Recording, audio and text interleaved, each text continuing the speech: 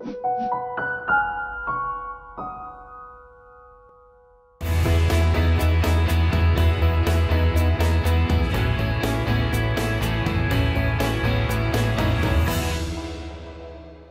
I think all of us are familiar with Matthew 28:19, but let's read it anyway. Listen as I read it to you. Therefore, Jesus said, "Go and make disciples of all nations, baptizing them in the name of the Father and of the Son and of the Holy Spirit, teaching them to obey everything I have commanded you, and surely I am with you till the end of this age." Now, I like the way Jesus put it in Mark's gospel, Mark 16:15, "Go ye into all the world and preach the gospel to every person."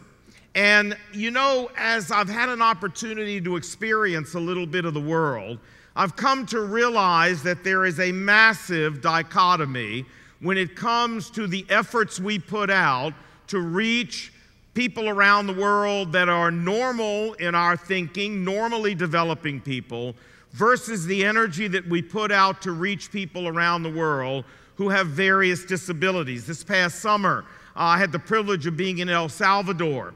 And if you don't know exactly where it is, I think we have a map for you to show you. It's in Latin America, of course. And in El Salvador, there is only one therapy center for the entire nation of El Salvador. It's in the capital of San Salvador. And people, I met the ladies, moms there, and some dads who rode the bus 5 hours, 6 hours, 7 hours in order to bring their little child to this therapy center to receive 30 minutes of therapy, and then got back on the bus and rode 5, 6, 7 hours home again. My heart broke when I thought about what we could do, in El Salvador with just a little bit of money, how much help we could be in building these kind of centers around the country. And so we met with the new Secretary of Health and Human Services for El Salvador, and we asked him, you know, if we as a church wanted to come into El Salvador and wanted to adopt the disability-related ministry of El Salvador, would you let us do it? And he said, we need all the help we can get. And I said, yeah, but wait a minute, whoa. We're not giving any money to the government. That's not how this works. No. We're going to go right to the churches, and we're going to give money and work with the churches, and we're going to build centers that have a church connected to them, and we're going to teach pastors and local congregations how to care for the people with disabilities that they all have in their own congregation. That's how we're going to do it. Is that okay? And he said, absolutely fine. And so we're working to meet with the president of the country. Hopefully it'll be next month, where we can go down and say, this is what we want to do in conjunction with some mission groups here in the country. And we also want to partner up with IJM, the International Justice Mission, and come here and take this country and really teach people how to care for children and adults with disabilities, because as much missionary work as has been done in El Salvador, and it has been massive, what's going on today there for people with disabilities is pecuniary. It is minuscule. In fact, I met one young man, I think we have a picture of him. I went to his home out in the bush, and this was a young man who's confined. He's on the left, who's confined, well, he's on the right too. He's confined to a wheelchair, and this is so tragic. They told me he doesn't have running water in his house. His father has left. His mom is there raising him as a single mom, and they only have an outhouse. And she has to carry him to the outhouse, and so she basically gives him no water to drink all day. Did you notice how dehydrated that poor child looked? She gives him no water because if she did, she'd have to carry him to the outhouse. And she can't lift him very well. He's a grown man. And I heard this and I'm like, oh my gosh, we could do something about this, and we must do something about this. This is the challenge that we face in reaching out and carrying out the Great Commission to the people around the world who have disabilities. And I know that you guys agree with this, so I'm kind of preaching to the choir here. I doubt if there's a single person here who wouldn't say amen. That's exactly the mission that we need to carry on along with reaching everybody else in the world. Am I right? Amen? Okay. Well, you can clap. It won't hurt you. All right. There you go. Now, let me read a little bit to you from the Bible. Luke chapter 14. Then one of those at the table with Jesus heard this, and said to Jesus, "Blessed is the man who will eat at the feast in the kingdom of God." And Jesus replied, "A certain man was preparing a great banquet and invited many guests. At the time of the banquet, he sent his servant to tell those who had been invited, 'Come, for everything is now ready.' But they all alike began to make excuses. The first said, 'I have bought a field and I must go and see it. Please excuse me.' And another said, 'I have just bought 5 yoke of oxen and I'm on my way to try them out. Please excuse me.' And still another said, 'I just got married, so I can't come.' I'm not even going to touch that. And the servant came back and reported this to his master. Then the owner of the house became angry and ordered the servant, 'Go out quickly into the streets and alleys of the town and bring in the poor and the crippled and the blind and the lame.' 'Sir,' the servant said, 'what you ordered has been done and there is still room.' Then the master told his servant, 'Go out to the roads and the country lanes and make them come in so that my house will be full. I tell you, not one of those men who were invited will get a taste of my banquet.'" Also in Luke 14, which Doug Mazza is going to be talking about tomorrow morning. You don't want to miss that. I'm not going to get into the passage. I don't want to steal any of his thunder. But look what it says. "Then Jesus said to his host, 'When you give a luncheon or dinner, do not invite your friends, your brothers or relatives or your rich neighbors.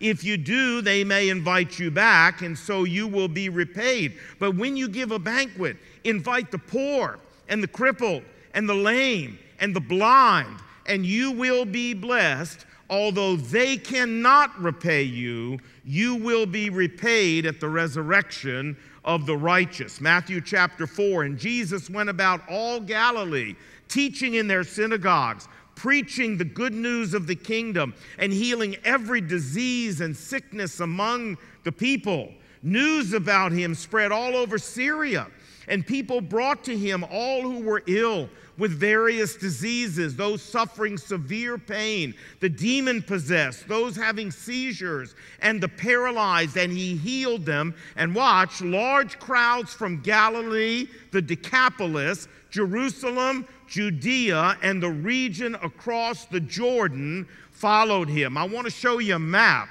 of just how big a territory the Bible just described to us. It's huge. It covers modern-day Syria, modern-day Lebanon, modern-day Jordan, and modern-day Israel. Can we get that map up? There you go.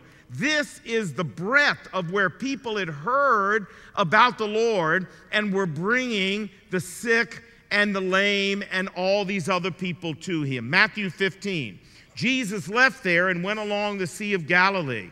Then he went up on a mountainside and sat down. Great crowds came to him, bringing the lame, the blind, the crippled, the mute, and many others, and laid them at his feet, and he healed them. And the people were amazed when they saw the mute speaking, and the crippled made well, and the lame walk, and the blind seeing, and they praised the God of Israel. Finally, in Matthew 21, when he was in Jerusalem, the blind and the lame came to him at the temple, and he healed them.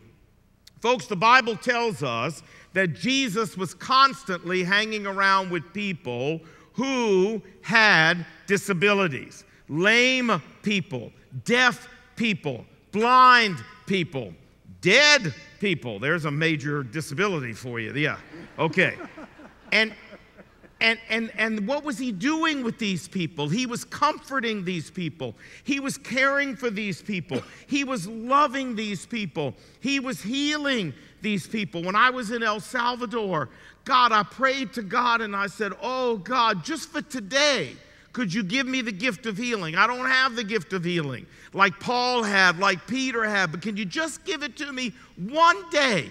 24 hours, because all of these wonderful women with their children in their arms were lining up to have me pray for their children, and I felt so helpless. I said, oh God, please, just one day, think what I could do in one day in this country, 24 hours, if every single person I touched with a disability, I could heal. Jesus did this for 3 years. Can you imagine the impact he had on this entire region? And so I know that you are fully with me when I say this is our challenge, to extend the missionary outreach of our churches, both here in America and around the world, not just to people that we would consider normally developing, but to people with disabilities. And that's a challenge for us in the United States as much as it is a challenge for us overseas. But since I know you agree with me on that, now I'm not going to take the rest of the time I've been given to talk to you about what you already agree about. Rather, what I'd like to do in the time I've got left is tell you a story. I'd like to tell you a story about one little girl who radically altered my life and who has touched the lives of thousands of people. Her name is Jill, and next to the Lord Jesus Christ and my wife Brenda, Jill is the love of my life. I want to show you a couple pictures of Jill, then I'll tell you about her. This first picture is when she was in the hospital as a little girl, when they were trying to figure out what was wrong with her. And, let me tell you while that picture's up a little bit about Jill. She was born in 1992. She was a surprise, real surprise. When my wife, I'll never forget, came to the front door, I was out playing baseball in the front yard with our 3 boys and said, guess what? I'm pregnant. And I remember exactly where she was standing on the front porch. I was like, you're what? She said, I'm pregnant. I said, I know what you said, but how can that be? Well, it was. And we had Jill. And for the first 3 months, Jill was absolutely normal.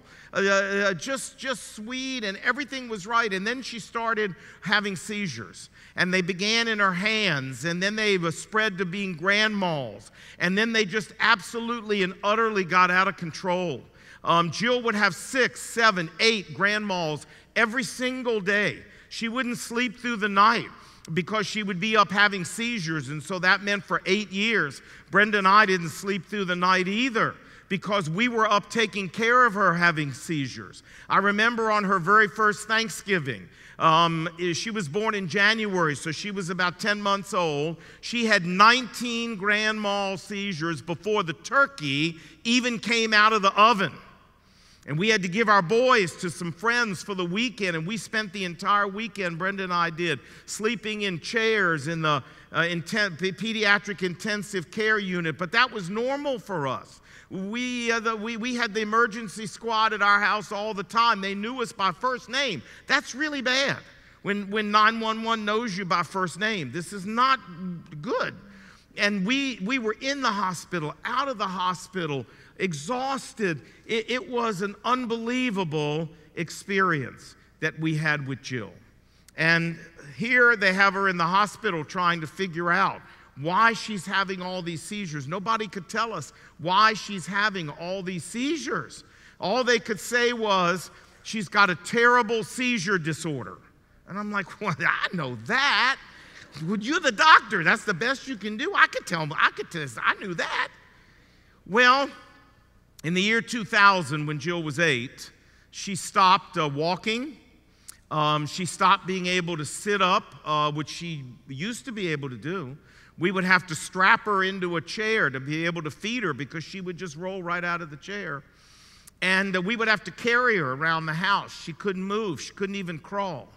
And I remember we went to see our neurologist, And he said to me, after he examined Jill, and Brenda and Jill had walked out, and he said, Lon, just want you to stay for a second. And he said to me, he said, you know, I'm afraid the seizures have really caught up with Jill. And he said, I think we're going to lose her. He said, so if you have any final arrangements to make, he said, I didn't want to say this in front of Brenda, he said, because I thought it would upset her too much, but you should make those final arrangements. Now, when a doctor tells you that, it goes deep, folks. And I remember coming home that day in the year 2000, and I went up to my study, and I got on my knees before the Lord, and I begged God for the life of my daughter. Some of you have been there. You know what I'm talking about. And I begged God to spare the life of my daughter. I begged God to intervene in some massive way and prove the doctors wrong. I begged God to show mercy to that child and to me, who loved that child so much. And it was an amazing time of prayer. I would like to announce that last month, Jill celebrated her 23rd birthday. Praise the Lord. Yeah. And I want to show you a picture of what she looks like today. This is Jill today. Yeah. She's not verbal, but she lets you know what she wants. And let me go to one more picture. This is Brenda and me and Jill. And finally, one of my very favorite pictures of Jill, and that is here in the grocery store. She loves going to the grocery store, and she knows where everything she likes is on which aisle. And so all I have to do is just let her go.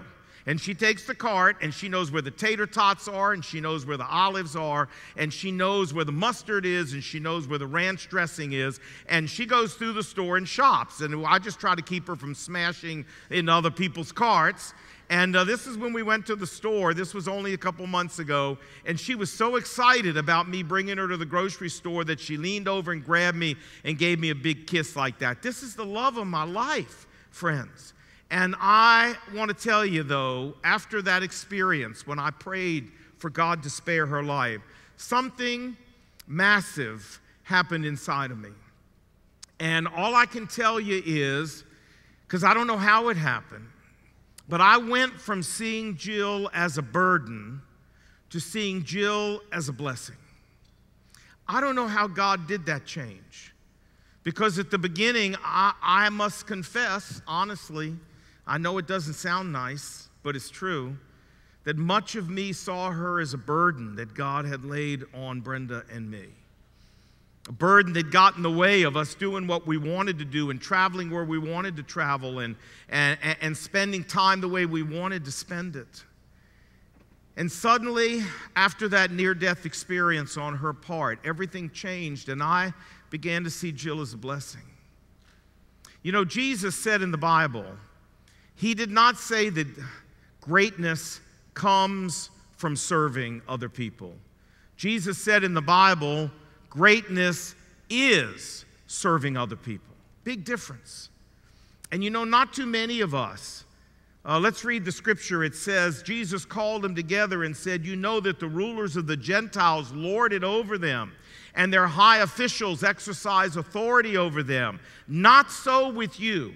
Instead, whoever wants to become great among you must be your servant, and whoever wants to be first must be your slave, just as the Son of Man did not come to be served, but to serve. And I realized God had given me and Brenda an amazing privilege. You know, you serve your child when they're an infant, and then you serve them a little bit less when they're a toddler, and you serve them a little bit less when they're a preschooler, and then maybe you might have a week of intensive service when they get the flu, but you know that'll be over soon. But you know, God has given Brenda and me the privilege of serving Jill our whole life. What a privilege that is. And I see it that way. And I would like to say to us that as we reach out to people who have disabilities, and as we reach out to people who care for those who have disabilities, this is an important threshold for us to strive to help them get over. That is, not seeing their condition or that of their loved one as a burden God laid on them, but as a blessing. Now, I only have a little bit of time left, so let me do this. There are 3 lessons that I've learned raising Jill that I'd like to conclude with. And here they are. Number 1, I've learned that God puts people with disabilities into our world to tenderize our world. You know, even the most cutthroat, even the most aggressive people I know in business, in industry, in politics, there's a soft side of them that you hardly ever see in any other arena, a soft side that comes out when they get around people like Jill. And I thank God for people like Jill in our world. And we should too. Because, friends, our world would be a much meaner place. It would be a much nastier place.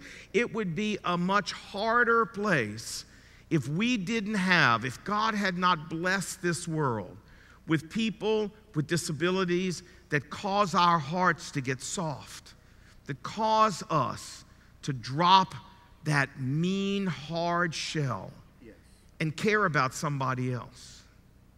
The second thing I've learned in raising Jill is that, and even though I treasure her and I cherish her, friends, it's been hard. I need to tell you, it's been really hard. And the second thing I've learned is that suffering burns out shallowness. All suffering is not the same in our world, but all suffering accomplishes the same thing. It teaches us how to have compassion for others. It teaches us how to connect with others in pain. It teaches us how to have empathy for others. It teaches us how to comfort others. It teaches us how to encourage and pray for others. Folks, you meet people who are deep in the Lord, in being able to comfort and being able to encourage and being able to pray and empathize, and you can be sure of one thing: they have known suffering. This is why Paul said, 2 Corinthians chapter 1, verse 3, that God comforts us in all the sorrow we have so that we might learn how to comfort others with the same comfort that we have been comforted by God with.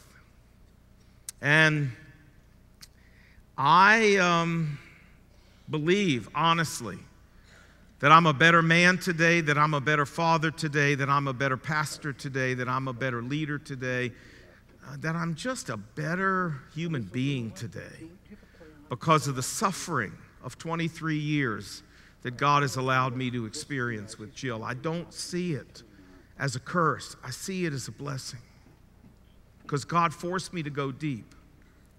As Brenda and I were singing the song, Oceans, let us walk upon the water. Give us a faith without boundaries. Let us be able to trust you, Lord, to the deepest degree. I turned to her and I said, 40 years ago when we first got married and we were, 20, early 20s and just, we didn't know what was going on, except we loved each other. I said to her, did you ever believe that we could have made it through what God's taken us through over these last 23 years? If you'd have told me, I wouldn't have believed you. I didn't think I could go that deep. I didn't think I could walk that deep. But you know what, folks? God takes us places we're not sure we can go. And He burns that shallowness out of our life. But He doesn't do it with success. Success never made anybody deep or humble. It only makes them arrogant and shallow. It's suffering. And it's suffering is a blessing. G. Campbell Morgan, the great British preacher, by the way, if you don't know about him, he's a wonderful, wonderful man. He taught at Moody Bible Institute for a number of years and was a very good friend of Dwight L. Moody, and then went back to London, his hometown, to pastor Westminster Church until he died. A wonderful, godly man. There's a true story about him being at a church as an interim preacher.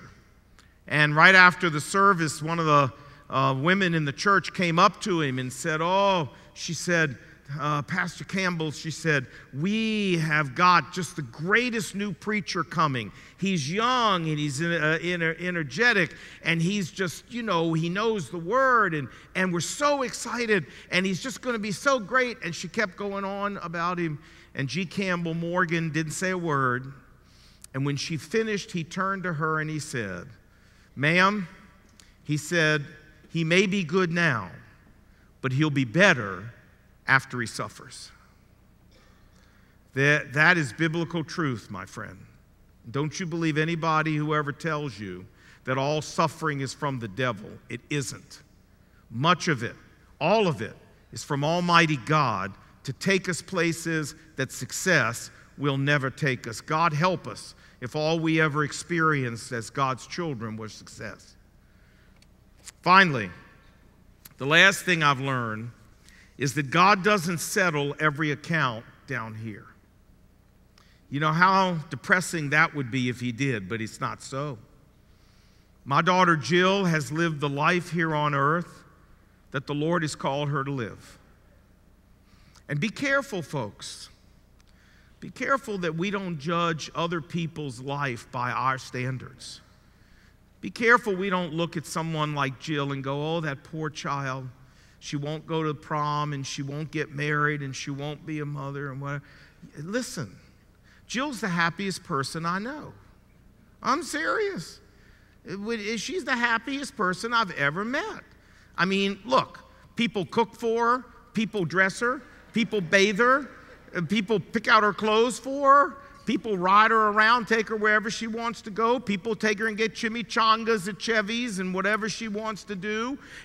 She never gets a bill in the mail, ever. She never has to worry about him making the finance. She's the happiest thing in the world. She just wakes up and you know the old saying, so much to do and so few people to do it for me. And that's kind of Jill's life. And she don't worry about a thing. Remember how Jesus said about don't worry, little children, but God knows what. She's a walking, living example of that. She's the happiest person. I guarantee you she's happier than you are. Guarantee you.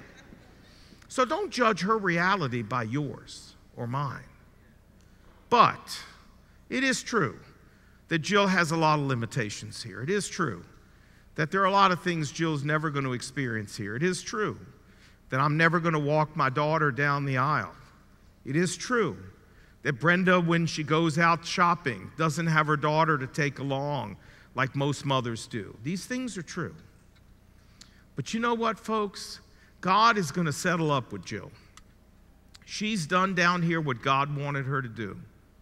And when she gets to heaven, man, I just kind of cherish the idea in heaven that she's going to be way up there somewhere.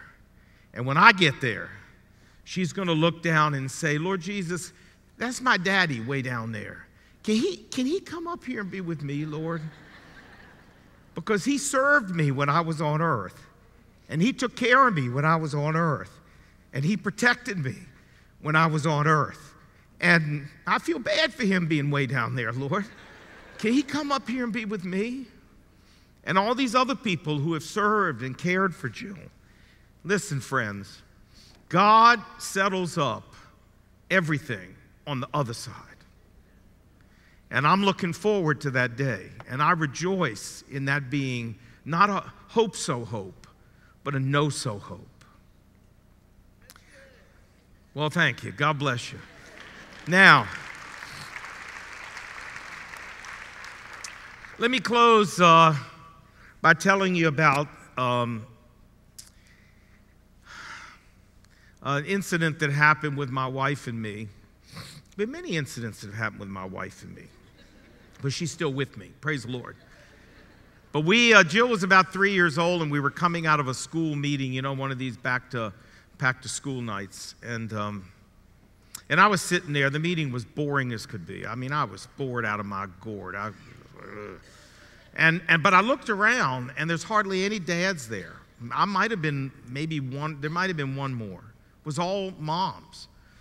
of these children with disabilities. And I remember looking at their faces, because I wasn't paying any attention to the speaker. I was looking at their faces, and I was thinking, I knew what they were feeling. They were feeling just what Brenda and I were feeling, exhaustion.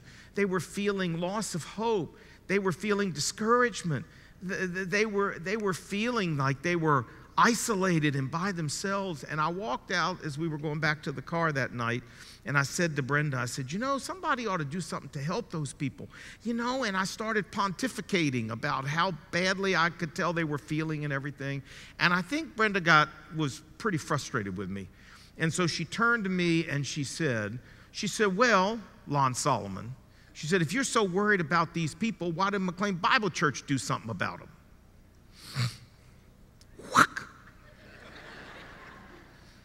And you know what? I was up a lot of the night that night thinking about that and saying, she's right.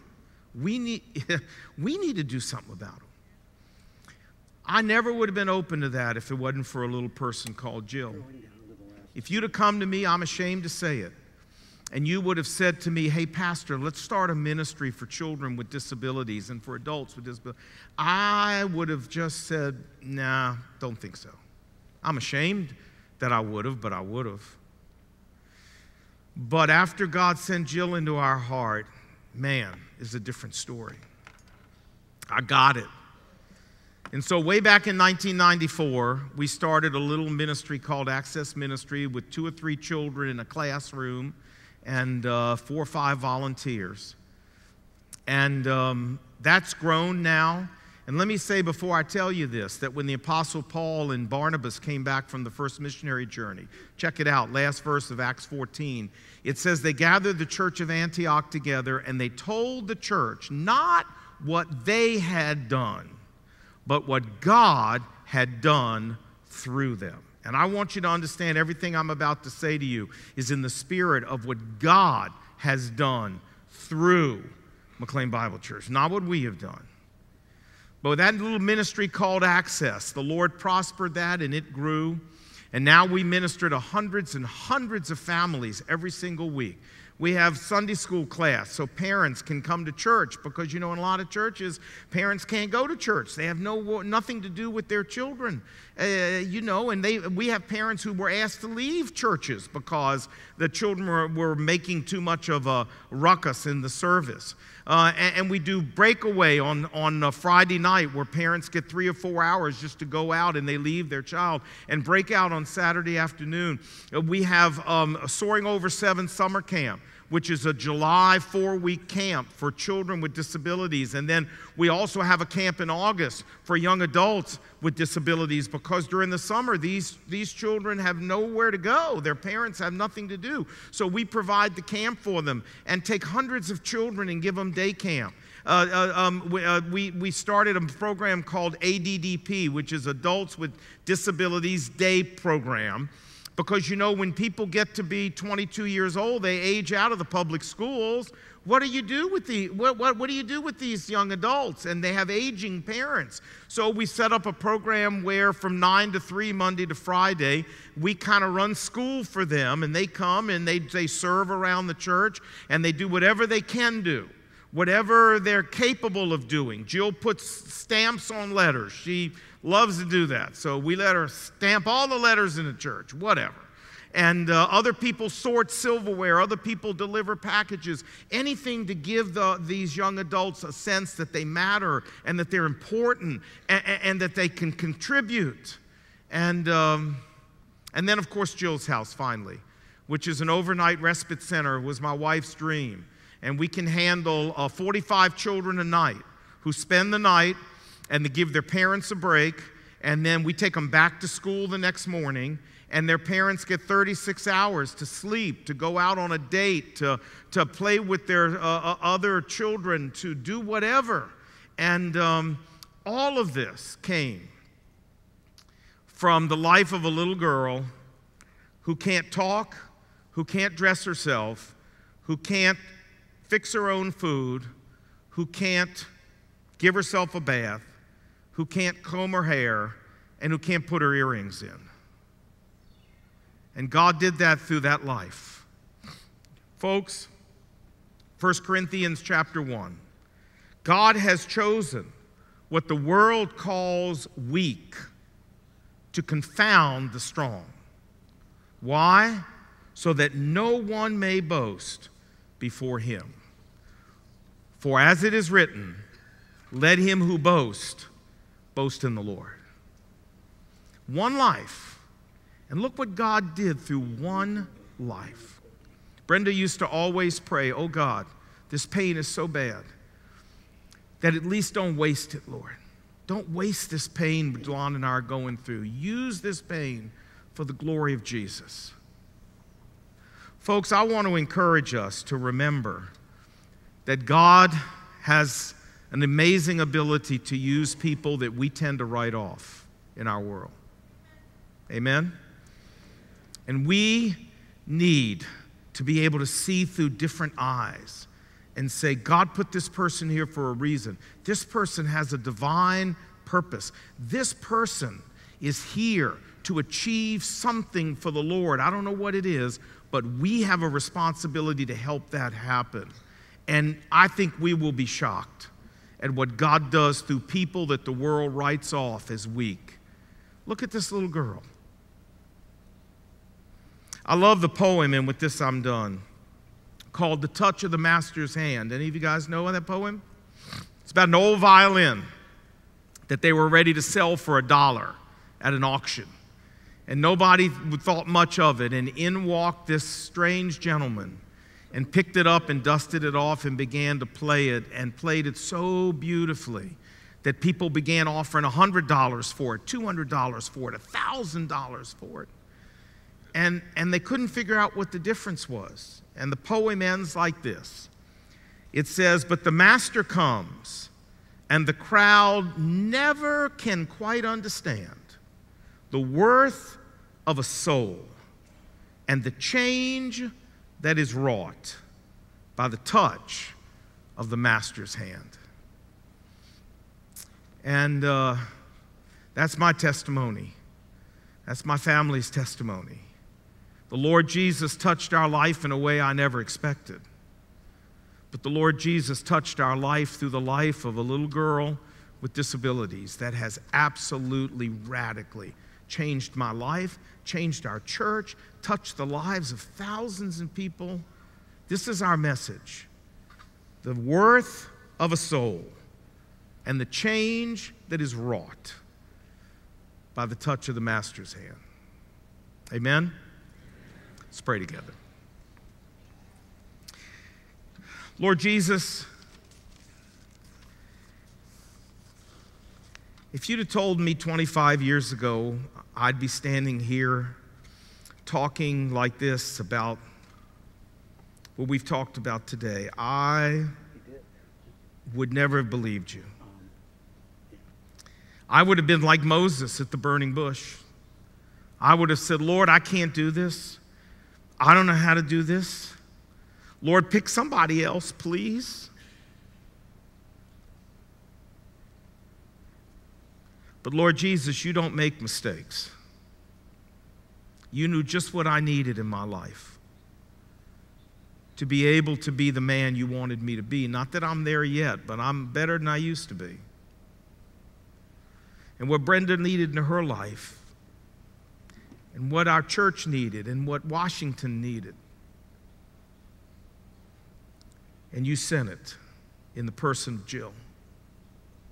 Now, Lord, every person here is that same kind of gift to our world.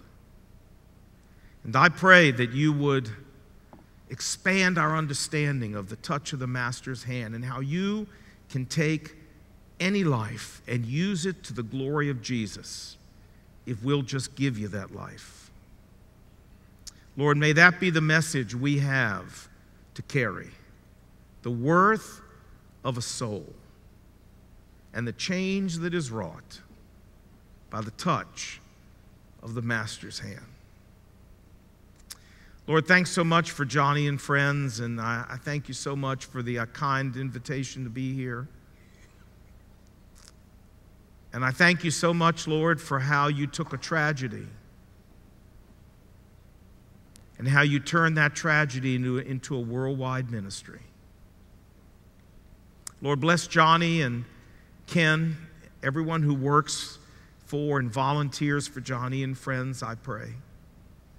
And Lord, may everything about this ministry be able to be summed up in the phrase, it's all by the touch of the Master's hand.